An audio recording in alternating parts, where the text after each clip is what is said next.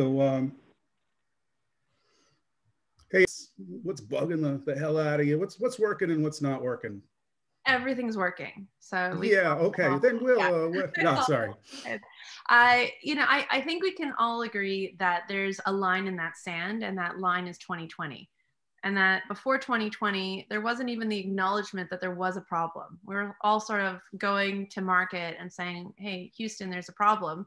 And they say, no, there's not, we're digitizing. And that word is so all encompassing that it doesn't necessarily mean the same thing to all people. But in March of 2020, most financial institutions that we were talking to were placing orders for laptops. One multinational one ran out of B2B suppliers and was calling Costco. That's a true story. That's not just an hyperbole. So I think what's working is that there's an acknowledgement that we're at a real turning point here, an inflection point. And if banks and credit unions are going to be serving customers, they're going to have to make some changes quickly. So they're deciding now whether they're going to build or buy, and then they're deciding why they should buy you in real time. Whereas last year, they were just kicking tires and deciding if there was a problem. So that's the working part, right? It's good. You know, the pandemic kicked their ass, and it's good for you selling them technology. Yeah. But there's got to be another side of this coin, stuff that's not working. There's got to be stuff that's bugging you. So what are those things? And you guys would kick my butt if I didn't just say it truthfully, because that's what this forum is for. I would say what's not working is that while there's an acknowledgement of a problem, it's usually manifesting in a general way. So I've heard a lot of financial institutions saying things like, we have to digitize and we have mandates for data. And the challenge with that high level problem statement is that it could mean anything. It could be about marketing opportunities. It could be about deposits. It could be about lending. And if there's not a specific use case defined, then there really isn't a viable solution. Boss Insights was guilty of this actually in 2019 ourselves. We'd say, we're going to solve lending everywhere. That's not a use case. PPP lending is a use case. Traditional solutions with accounting is a use case. So that's what I would challenge the industry to do, to just get really specific about what you want solved, so that we can then come in and say, we've solved this and here's how we can show it. Yeah, great. Will, what's your take on what's working and not working? Yeah, I think working for me, my sentiments are pretty similar to Keren. I think what I see working is that there's really an acknowledgement about the experience layer mattering. And I think that what I'm seeing and hearing, bank executives talk about in every single conversation is make it easy, make it smooth, make it elegant. And smooth, elegant, and easy, those are the new hard. And so I think there's still reliance on all these back-end legacy technologies, and really easy is the new hard, convenience is the new loyalty. All of these kinds of things are really just demonstrating that banks are officially now paying attention to the experience that they're providing, not only to their internal team members and the way that they run through the processes that they run through, which are critical for a bank and a bank's efficiency, but they're also really spending time thinking about whether it's the borrower and the borrower journey, whether it's the account holder journey, whether it's a business commercial customer, and how they're actually experiencing that brand of the bank. That is now permanent. That is a critical part of every conversation, that the experience layer really matters. What's not working, and the thing that just continues, I think, to be a little bit of a nagging issue out there, and I guess this will align with what Keren said, is just this concept of data. Just give me the data. I want all the datas. Let me see all the datas and let me make them, amazing. Let me help change my bank. And I think that with just the premium on data talent, that it's far better to be subscribing to data solutions and data talent than trying to build out those teams yourselves. I just think that that's really an unsustainable model that financial institutions continue to run down and run towards, that they can essentially create the same kind of talent pool that you might have at Ohio State University or on the campus of Virginia Tech or at Arizona State University. I mean, it's like you just can't bring these people together to really solve these violent and crazy data challenges. in all of these fragmented markets around the country. There's just simply there's not enough talent density. So I think actually, considering using other people to help you solve those vexing data problems, I really believe that that is going to have to be a realization, because that's not working right now. Everyone wants to build their own data team. Yeah. Hey, Sam, I'm going to get you in the conversation in 1 second, but I want to just pose one other question for Will and Keren on your point, Will. Do you see the organizations, financial institutions, banks and credit unions, having a chief data officer make a difference in the problem? Will, why don't you go first, then Keren, I'll ask you that same question. I think it's a little too early to tell. And so I really am not trying to paint it as if it's a bad thing. I'm just not sure you're going to get the returns that you believe you're going to get by, attempting to build out that entire infrastructure yourself. And again, it's just based on, statistics. It's just based on talent density. There's a reason why we're moving compute to the cloud, because that's where the talent is, and the density of the servers and the compute power. I do think it's the same thing with data, is that it is coalescing around these really interesting companies that are great to work for, that have a lot of upside. And I think the really talented people aren't necessarily seeking to go to financial institutions, at least in the current state. So I think it's too early to tell whether a chief data officer can actually move the needle at a financial institution. I think as long as they're acknowledging that they need to have outside partnerships with rich, young, new, growing companies, I think that's an important realization, and that can make a difference. Yeah, Keren, what's your thoughts on that? I'm going to be really annoying and say I agree with Will again. But what I would do is just sort of qualify it a little bit. A chief data officer is going to make use of the data. 2019, Boss Insights was in the UK. We were one of 5 companies selected to go on a trade mission. And we were sitting in the audience, and there were incumbent banks and challenger banks. This in an economy that already has open banking far further down the road than we've gotten here in North America.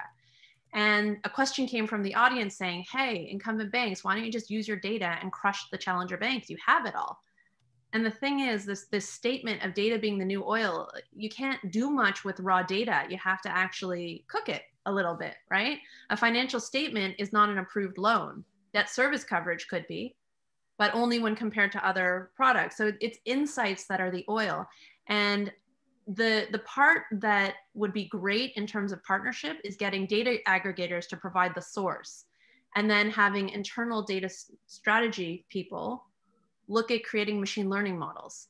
That would be a great partnership between the internal and the external, because they're completely different skill sets. I was sitting in that audience and I just wanted to scream, Mr. Clean over here, we can scrub that for you. And we're still nowhere ahead, even after COVID. What we've solved is very, very minute challenges to move the dial forward, but we're still stuck on, there's a lot of information internal at banks, and customers and employees are not getting the benefit of it because we haven't sorted that out.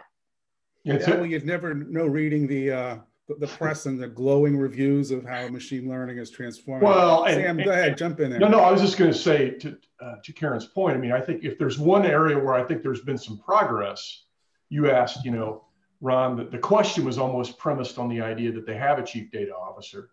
I was actually asking whether or not the presence of a chief data officer made a difference. I was wondering if these guys had seen, institutions with a chief data officer being a benefit. And I think that's actually one thing that's improved, is that there actually are some of these characters now, and there weren't before. I was at an event 4 years ago where there was a wall chart that was being populated in real time. The question was, who's the chief data officer in your bank? CFO, CEO, etc. And somebody wrote in dog, and dog was one of the top responses. There's just nobody there. So at least there are some people now, and I see resources in strategic plans. Yeah, cool. Sam, you want to take the next? Yeah. I was just, one thing I wanted to just kind of ask about, as we asked about what's working and what's not working, but kind of to something that you brought up, Keren, around, I think you said faster decisions. People they're not just showing up and kicking the tires, which kind of gets into kind of how they're buying, I guess, but also just what are they buying right now? I mean, what's hot? Like, you know, not just what's working and not working, but what are they buying? And is that any different in what they bought in 19 or 18 that you're seeing? Yeah, I see huge changes. So really quickly, when we're in discussions with banks and credit unions and private lenders, we have to get down to brass tacks. We have all these exciting conversations about innovation and the stars and the moon in the sky, and people bring up Yelp reviews and whatnot. But what they're buying is access to accounting information that is verified by accountants if they're running traditional lending models. What they're buying is, if they're an alternative lender, real-time payments information. And the reason they would choose us over others is because we have the flexibility for both models.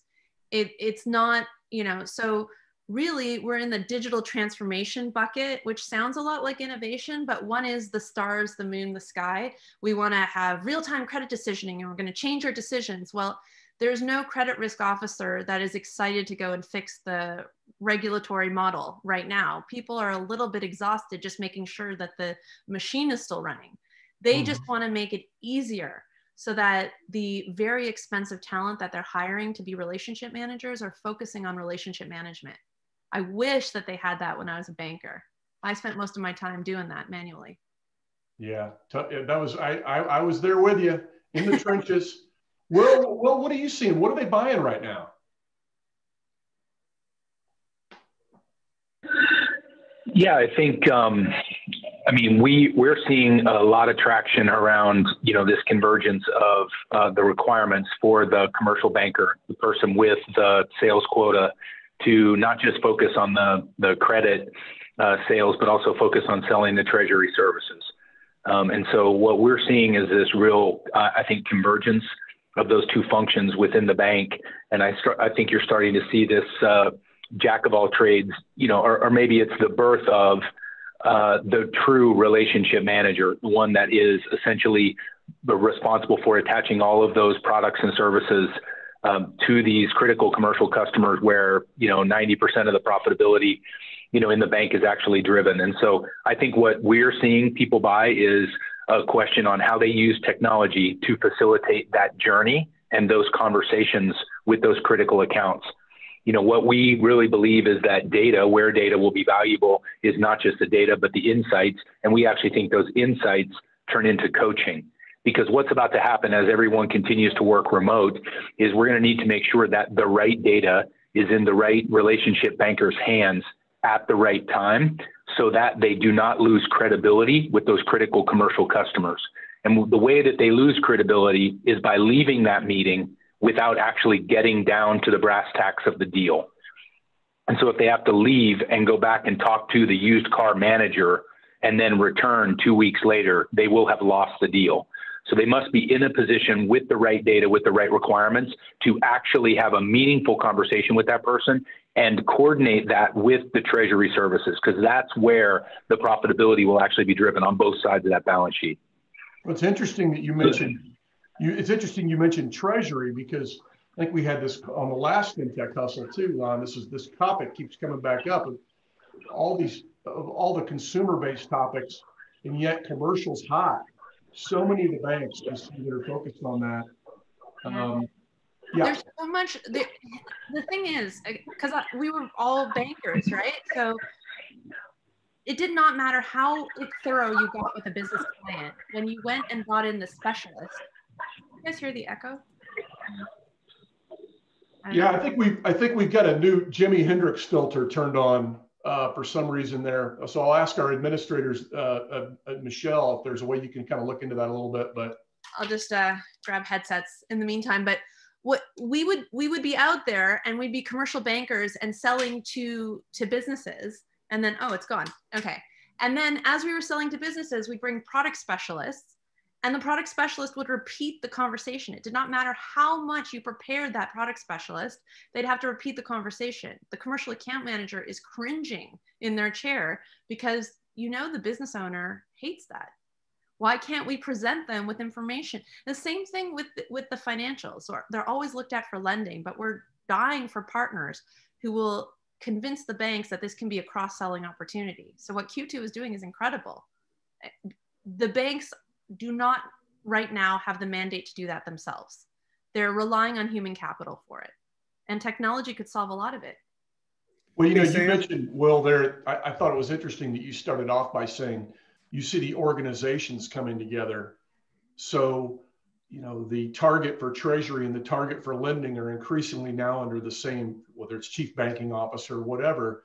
But yes, that technology can help solve some of these things, but that the impetus, to your point about human capital, Keren, the impetus started with, we had organizational funk and misalignment, and now we have more banks where they're organizing themselves around customer segments or industry niches or something, where you have the lending need and the payments or treasury need aligned with some of the same people, so that you don't at least have lots of people chase. I mean, you mentioned earlier, Keren, about use cases. I think what's worse is if you don't have the same people, if you've got 15 different people chasing fragmented use cases, that's way less interesting than if you have somebody with power. Sam, I got 3 big ones, Will? Yeah, and Sam, I think the challenge is that you can't have enough meetings. You can't run enough cycles with those people. So there's not time to call every specialist within the bank to go out and have those conversations, because time, is a premium today, not only for these commercial customers, but also for the bankers, because they're having to get on a Zoom, they're having to run this session. Maybe they meet in person, but the dynamic has just really changed. And so I think what they're starting to see is how fast can you do things and how efficiently can you do those things, because that's really where relationships are built today.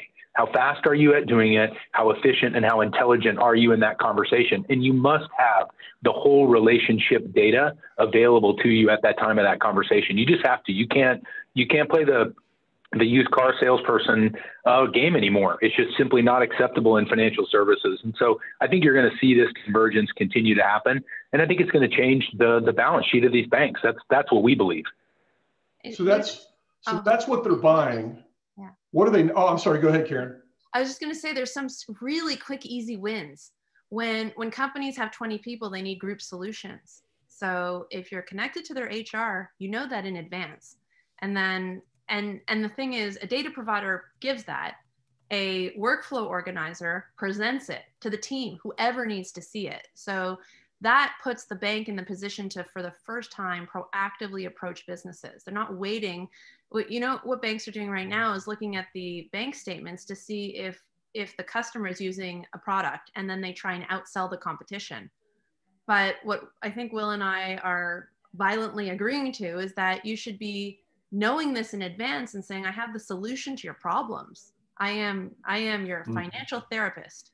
I will fix it all. And that's when you get loyalty. That's when you get the full share of the wallet. So I'm getting on a financial therapist.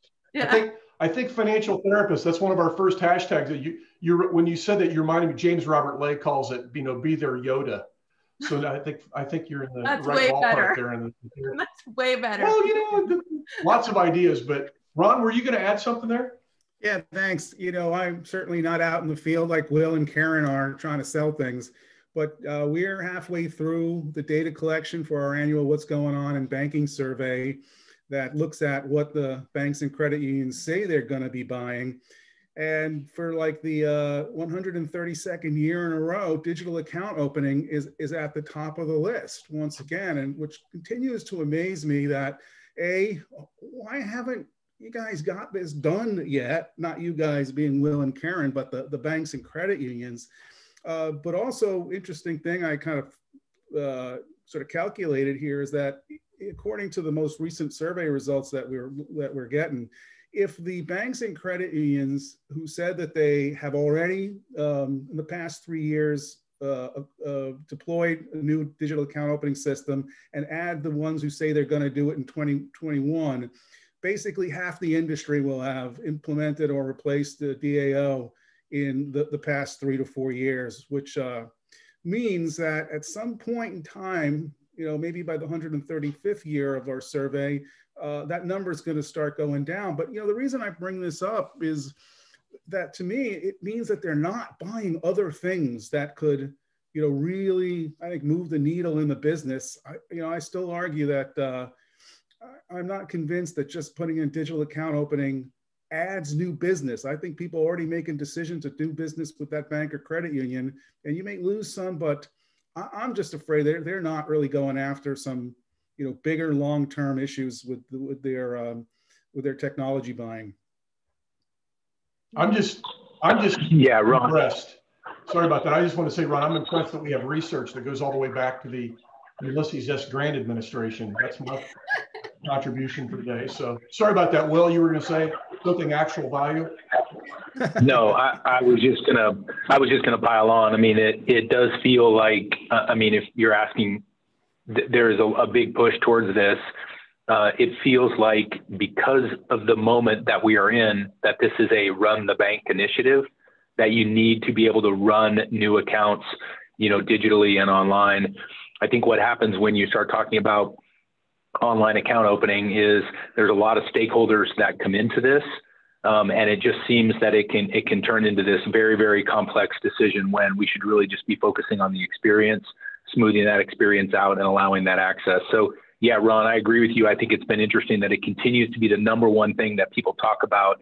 And while I think it's absolutely important, I think you just, it's one of those projects that everyone gets involved in. Everyone has an opinion on that one. We all know what everyone says about opinions.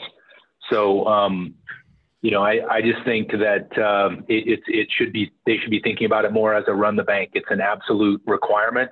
We at Q2 believe that you can't have digital banking without having it. It's part of the new definition of that service because digital actually is banking. So I think it's one of those things that's an absolute requirement. You have to stop separating it out and allowing it to be this one little feature purchase. We should be purchasing it when we think about the whole journey for those customers. It's not a channel. It's the thing, right?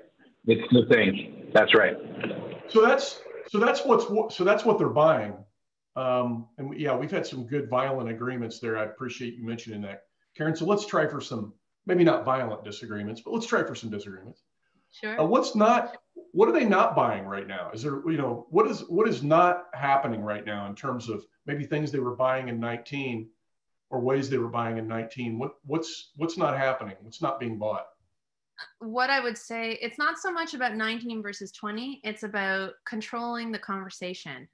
What I was going to say about the last discussion is, I'm sure Will has been there, I've been there, where you get into, so let's talk about account opening. Boss Insights was actually in the running this year for account opening. We're data for lending software. And I think that's the biggest thing that's not working. They're interviewing a lot of different technology vendors for the same job rather than taking the expert in the one space. And so when you get into digital account opening and you go through the flow charts, somewhere on there, whether it's posted or if it's done by electronics, this is Sarah's job, or this is Will's job, or, and that person goes on vacation or gets promoted and the whole thing breaks down. So there is digitization and transformation, but there's also a lot of manual. And that's what's not working. When we're in sales conversations, just as often as people are asking us about QuickBooks and Xero and FreshBooks and Sage, they're asking us about Yelp reviews.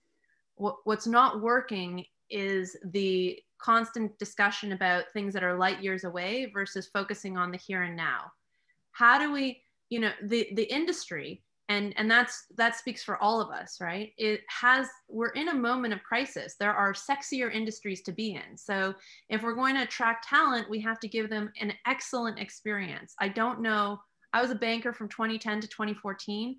I don't know that the bankers of today want to go through what we had to go through back then. It must seem like, you're just operating without any kind of automation whatsoever. What we do is really try and focus the conversation away from, let's take user reviews as a way to lend or as a way to get treasury service, and let's talk brass tacks. Show me your flow chart that you're actually working with. Let's identify where there's a human involved, and let's fix that piece for you. And let's see the result, and then we'll go to the next piece. Show me your flow chart. Yeah.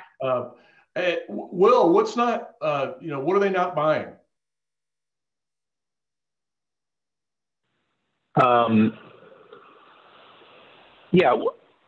Just thinking about things that don't, I mean, I don't really know if there's one area I would say that they aren't buying, Sam. I mean, it feels to me like there's a lot of push to transform the bank. And I think they're looking at smoothing everything. I mean, when I talk to banks on a regular, really cadence, I mean, I probably talk to at least one a day, if not more. I'm seeing them have these kind of middle and back office initiatives, and I'm seeing them have these, front user or account holder facing experiences. And I'm sort of feeling like they're learning to bifurcate those strategic initiatives and work through them. And so, I see people asking questions really around that kind of 360-degree view of the bank. And I think they're trying to make all areas of their digital brand better. So I don't really know that I could go point to one thing that they are no longer focused on. I think the big idea that I'm starting to see people is they are starting to marry in their head account opening with doing digital lending inside the app, with making sure that they have a way to do surveys of their account holders and do net promoter scores so they can actually get their bonus. So I'm seeing them ask for this myriad of services to be brought together in a very smooth and elegant way. And it feels like that's trumping what they're not buying. It feels like they're not buying in silos as much, and they're trying to buy the experience more. That's my feeling. It could also be, as I think about it, it could also be a reflection of what you all offer too, right? Meaning, whether it's data, Keren, or whether it's the fact that, Q2 is predominantly a digital company. I mean, it's not like you're sitting there having, deep conversations with them about their branch lock boxes or, anything that's heavily kind of headwind on physical, right? I mean, you guys are heavy digital, so you might not be running across those things. That's a pretty good problem. Anyway, very interesting. But Sam, we are hearing, from these folks about the new popcorn machines and the new coffee machines for the lobbies. They want those to be automated as well. I'm kidding, of course. I'm like, that's a new technology for me, man. I got to get one of those. I thought he was serious. Yeah, we hear a lot about, do we want to have an all-in-one solution or do we want best in class? So one is they want to stitch together and put their unique stamp on a couple different solution providers externally. And the other one is they either want to build it themselves or get somebody who can do everything all in one. And the buying decisions go quite differently, whether they're doing one or the other. I don't know if you're seeing that, Will. Oh, sorry, I know you just went on mute. No, that's okay. I'm muting things back and forth. I mean, I really do. I think, one of the things that we're starting to see is that people, yes, they are wanting to build their own innovation pods and do some of this building on their own. And I think what they're expecting is to work in a manner in which they would work like with Salesforce or with Microsoft, App Dynamics, to where they can actually go and kind of participate, in something where a lot of the complexity has been removed. And, so at Q2, we've had a way to extend our platform for a long time, but now we've kind of minted this concept of an innovation studio. And so we now have our customers working on this, and we now have our partners, third-party system integrators, that are now starting to do the innovation for the financial institutions. And so one of the big things that I see just around who's buying, who's building, who's making the decision is that speed kills. I mean, that's kind of a quote from, back when I used to play football, which was 100 years ago. And I also wasn't very good at it because I was not fast, but speed kills. And I think now what we're really seeing from the vast majority of financial institutions is they want to be able to move. They want to be able to move at their own pace, and they're willing to work with a broader ecosystem than they ever were before. And so we're really trying to focus on how we can enable that innovation to actually come from the financial institutions themselves, and work with third parties and work with Q2. So it's just kind of a opening up, and it's acknowledgement that there are talented people everywhere, despite what I sort of said before around the data talent kind of being, centered in certain areas. But there's talented people everywhere in financial services, and they want to move when they want to move. And so we're just trying to make that an opportunity for them. Hey, so I was going to jump in with a question for you, Will, on who I should start on my fantasy football league this week, because I'm getting my ass kicked by my wife and 3 daughters and son-in-law. But now that you said you weren't any good at it, screw it. I'm going to go to a different direction. And I want to get everybody's perspective on something. When the pandemic hit this year, a couple of months, after the real bottom of it, I guess, you know, a lot of the press was talking about how digital transformation was accelerating. And, you know, I still argue with that a bit. I think what we really saw was an increase in digital adoption, not necessarily digital transformation.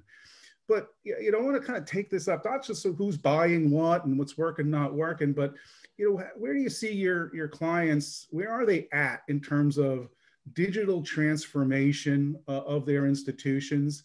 And how are you fitting into those plans? Keren, you want to go first on that one? Yeah, I think the answer is somewhere in the middle. I'm hearing from heads of innovation that actually have budgets. So that is a argument under the transformation column.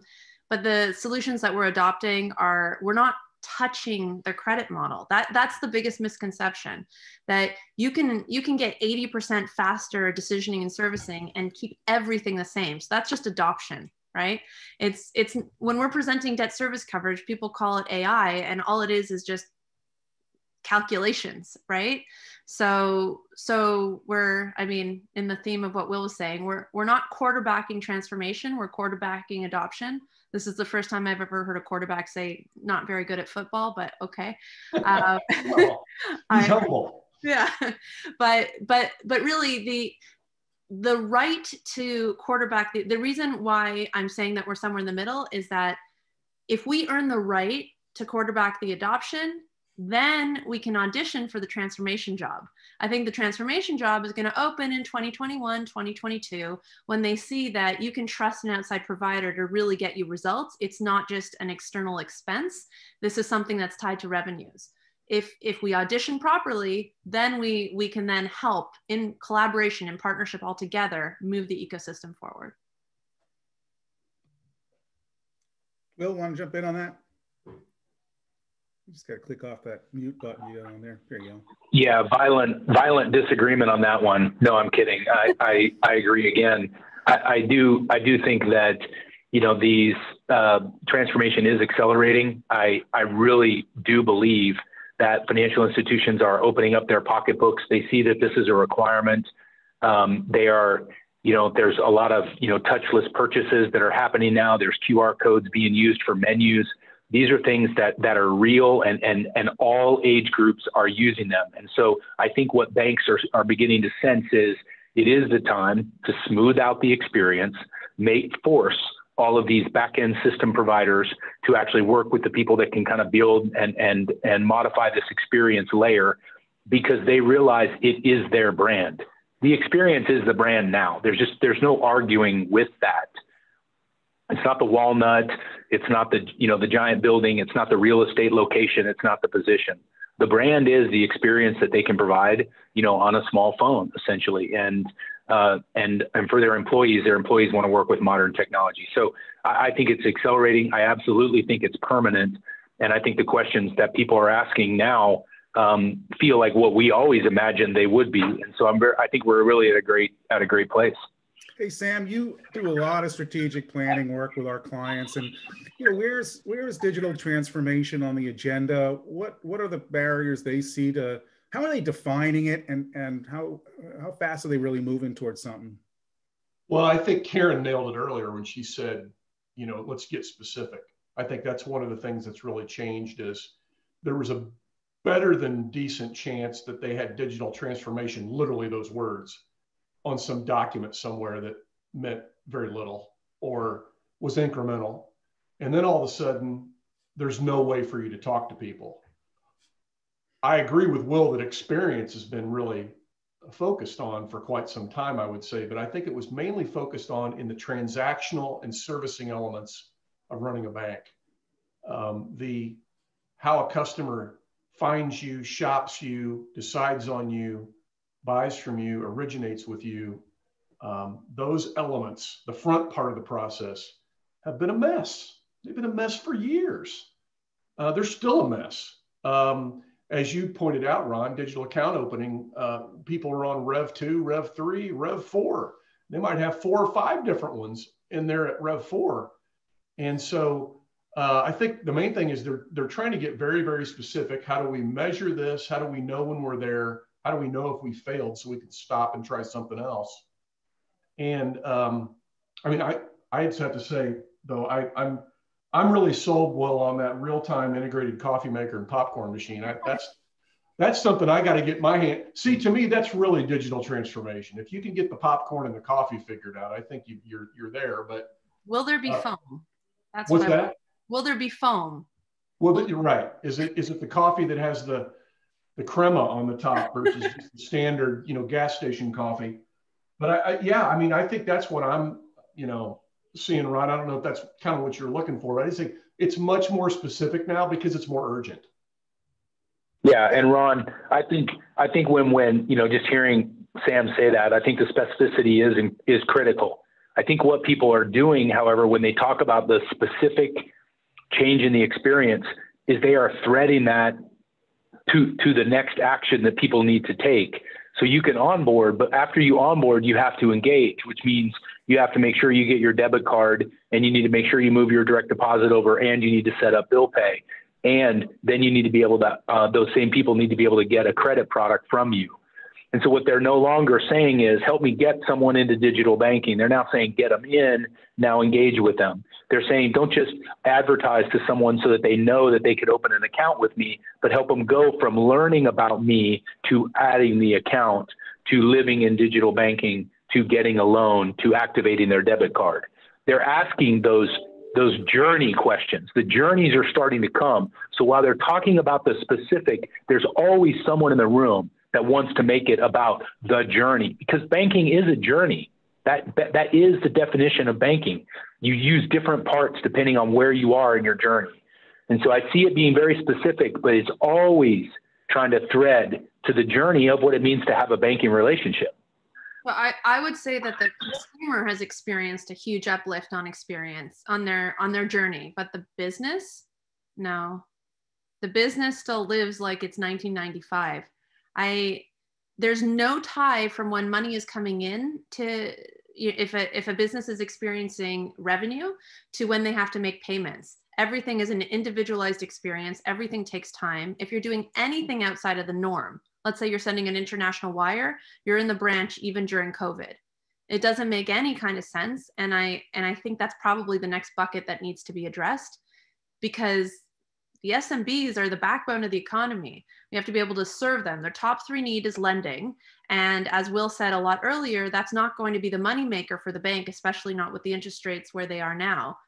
But if you want the right to serve that customer, you need to solve their lending needs, and then you need to give them a great journey when it comes to cash management, transactional payments. Stop having them become the expert in your products and meet the customer where they are. Just give them what they need when they need it. I say this as someone selling a bank, someone who used to work at a bank, and now someone who's a business customer myself. I don't want to sound like I'm disagreeing here, but I always tend to do that. But here's the thing that just sort of comes to mind is that whether it's a small business or a consumer, I don't think, even as a consumer myself, I don't ever think of what I'm doing as a journey. That doesn't even sound like a good thing to do. I just want it to be done. Whatever I want it done. I want it done fast. And damn it, I want it done right. And I'm thankful that my wife handles a lot of our banking needs and has the patience to deal with these people, because it's just not right. But I don't think consumers, whether it's a consumer or a small business, thinks of this as a journey. And that's, I don't know, that just keeps coming to mind as a challenge that the banks have to kind of get over here as they keep talking about this thing as journeys. No, I mean, thank you for grounding me. I'm sorry that's an internal term that I guess is that we use around here. Use it all the time. But Ron, I agree with you. I mean, I think, and maybe I should qualify that just a tiny bit. When I guess we think about the journey, and the reason why we like to talk in journeys is because people come and they bring their own context with them. And if you imagine context are the suitcases for the journey, people approach their bank, and $100 means very different things to people that are actually showing up at a bank.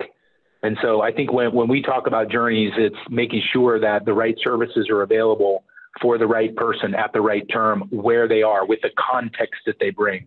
And so maybe journey is the wrong word, but I think it's just it's productive, Will. It's productive. I mean, yeah, to the customer, journey is like what an 80s band, right? Don't stop believing. But what I love about it is at least you're inside. So for years and years, when you talked to bankers, or even in many cases, fintech partners, they were talking about process inside the bank. Start with compliance, work your way forward. I mean, let's face it, compliance had the power. You move yourself forward to the lending department, maybe docs first and then lending. And then maybe at some point you actually talk about the application and how it affects the consumer. At least the processes that people are looking at now are starting with consumers and businesses. That's a step in the right direction. It's so true, Sam. Like I'm stuck on this point ever since we started talking with payment processors. Why are we not tying when money's coming in for a business to when they have to make expenses? A lot of those expenses are regular. Why don't they just show up on the screen right away? Here's a wonderful journey or a get me back to my life. I don't want to do this anymore. I'm a business. Money's come into your account internally without the business even being aware of it. The expense could pop up and you hit a button. Mm-hmm. Why are those two separate experiences for the business instead of being one experience? On the back end, I'm sure Will and I could get together and figure that out very quickly. Why isn't it that way? Why isn't that a priority for financial institutions right now? Because I will tell you that it is certainly a priority for the Visas and Amexes of the world. So yeah, actually, we had a question come in that kind of ties this together. I just wanted to run by you guys because we were talking both about data and then also the kind of reaching out to the consumer and the consumer journey. But the question was really about, have we gotten to a point where when it comes to the data, whether it's, data that's helping them budget or whatever, their name and address, I mean, not name and address, but like, if something's changed, like an address change, can customers change their own information? Meaning, can we turn data management and data science into also an element where consumers can make some of their own changes and correct errors without having to necessarily have the banker do that work? I don't know if either one of you guys, maybe that's just very tactical, but I thought it was a good question. Any thoughts on that? Yeah, yes. Consumers and businesses can change their own data. I mean, if they move locations, they can make those changes. If they want to change a mailing address or a phone number, those are just high risk activities today because that's how a lot of alerts are pushed out and that's where a lot of statements are done. So it's just really important that there's a risk and a fraud, monitoring of when key personal information is actually changed. And then the next question comes is, can you actually go and update that on the core, in real time? And so that's just a matter of the adapters. So yes, Sam, people are already allowing for that. And Keren, sounds like I need to go on some sales calls or somebody needs to go on some sales calls with you because we do all the things you say you can't do for the commercial bank, but I'm not going to get into any of that right now. I didn't say we couldn't do it. I'm saying that they don't buy it. Going back to the question of will they buy it? They're all aware it's possible. This technology has been possible for years. That's not where they're spending their dollars. Right. Hey, one thing I wanted to ask about is we talked a little bit earlier about, what's working and not working or not selling and, or what are they buying and not buying. And I just wanted to ask, Will, I know you, but I know Keren, you know the ecosystem well, you talked about it, but just, Will, I know you guys have worked with a lot of different, in addition to banks and credit unions, you've worked with a lot of, the startup fintechs and, kind of interesting startup brands and things like that. I was just going to ask, what do you see that's working or not working in partnerships? Everybody talks about partners. Yeah. They're not, most of the time we use the terms of partner, it's not even partner, but in true situations where it is a partnership and you're working with a third party or other fintech companies out there, and what's working there and what's not? Yeah. So, there's a lot of those really interesting relationships out there. I would say what is working in those partnerships or what's working for those fintechs is really going and attacking, a very specific use case. This goes back to the point that you were making earlier. They find something that they can do really, really well, and they go and they do it. I also think the amazing thing that happens in those partnerships is when, the financial institution says, you can't do it that way. And I think what we sense, from the fintechs that we work with is just a lot of why not? And yes, we can. And, we can do graduated AML, graduated KYC. So if someone wants to put $10 in an account, we'll let them put $10 in an account. If they want to put 200,000 in an account, we're going to start paying attention and actually have them go through a more rigorous process around identity and identity management and verification. So I think what I'm starting to see is what works well is, the pushback that you get from fintechs around how they can push the envelope. That's one. And then the other part that's working well is the infrastructure that a bank provides and the compliancy that they actually allow these fintechs to benefit from. I do think that the fintechs are respecting that. And I think there's now a more mutual respect than there ever has been in the past. And as much as the fintech is talking about disrupting the bank and banks are terrible and banks are bad, I think they realize that there's a specific role that they can play in helping them launch this niche service that they want to go offer. And I think they find that partnership comforting. Keren, anything, would you agree, anything you agree, disagree, or any other observations on what's going on in partnerships and what's working or not?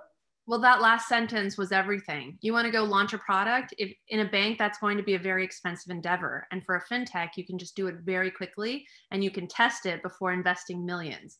What's working well is when companies, whether they're a bank or fintech or whatnot, realize that the opportunity is in the platform play.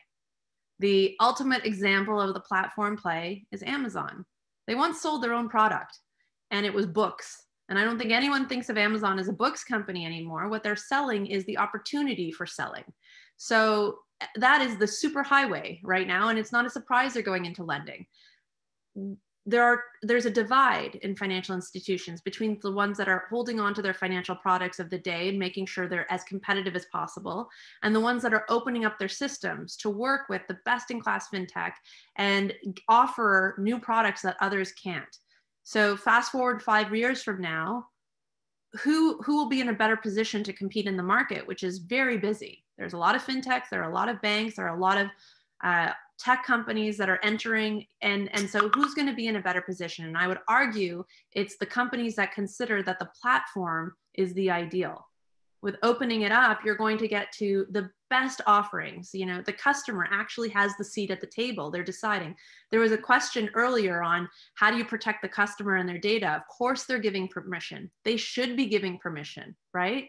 The idea that you could create an ecosystem that challenges all of us to bring our best every day, that's how we'll win. That's how we compete, by collaborating.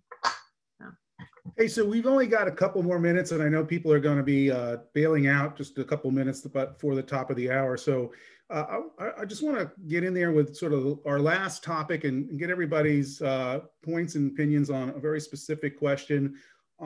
Predictions for 2021, and I'll abstain since I've already published my predictions for 2021, and people I hope will check it out at the FinTech Snark Tank on Forbes. Okay, there's my little pitch for the day.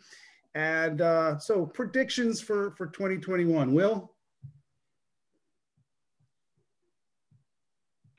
Predictions for 2021. I actually think that you're going to continue to see this focus on the commercial side of the bank.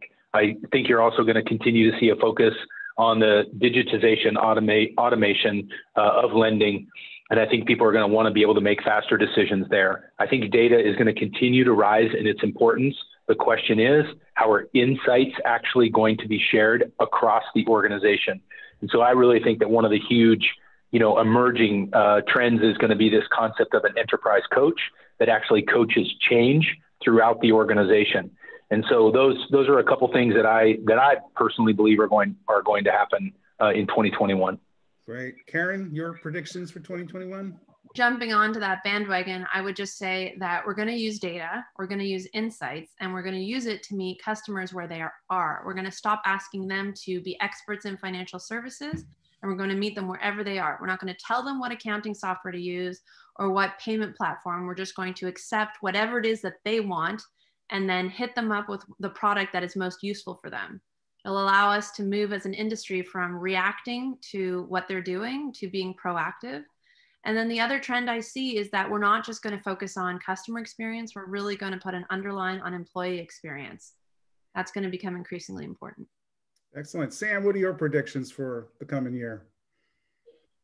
I think mergers and acquisitions are going to pick back up and be hotter. There's been a little bit of an easing here during the year for all the obvious reasons. There have been some activity, obviously, but I just think that there's going to be, and I think it's predominantly to redirect physical spend into digital spend.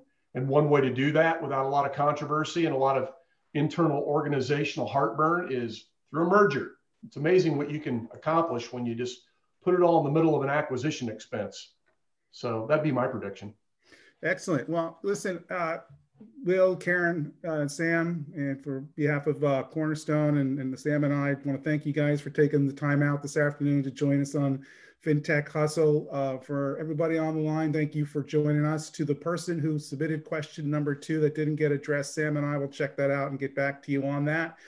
And so listen, I want everybody to have a great holiday season. Great New Year's, and hope to see you back in January when we have the next episode of the FinTech Hustle. And what's Sam? Show it up to the camera, Sam. What do you got there? It's the Bing Crosby record. Get it out, excellent. Folks. Get out your old records. All right. Thanks a lot, folks. Have a great holiday. We'll see you in January.